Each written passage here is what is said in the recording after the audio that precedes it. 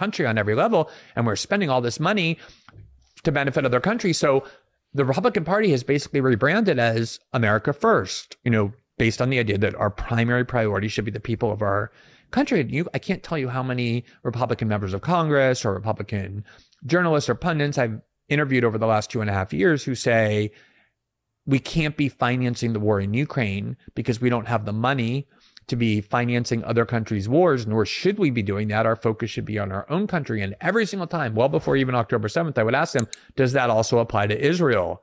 And they would kind of stammer and stutter and not want to say it. But now, you say like you don't care about Israel, and I totally understand that. The problem though is that Israel has received far more aid from the United States than any other country by far over the last 3 to 4 decades. We pay for their military.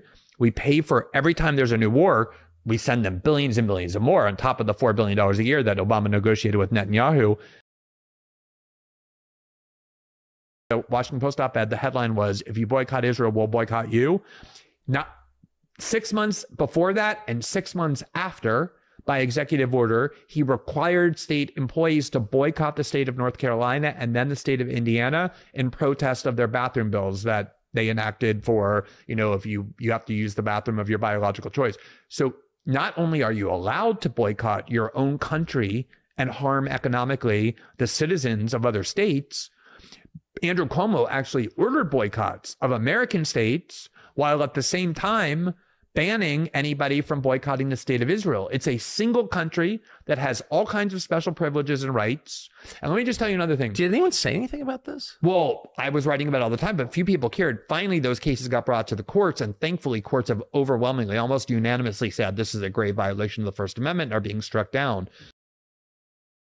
So Ben Shapiro, a good friend of yours, and a longtime political ally, obviously, one of the main kind of unifying views of conservatives is that we shouldn't have job set-asides for certain groups. Palantir announced that they were creating 180 new jobs that were available exclusively for Jewish students on campus who felt like they were being made uncomfortable. It was 180 jobs. No Christians could apply, no Muslims could apply, no atheists could apply, no Black people, only for Jews.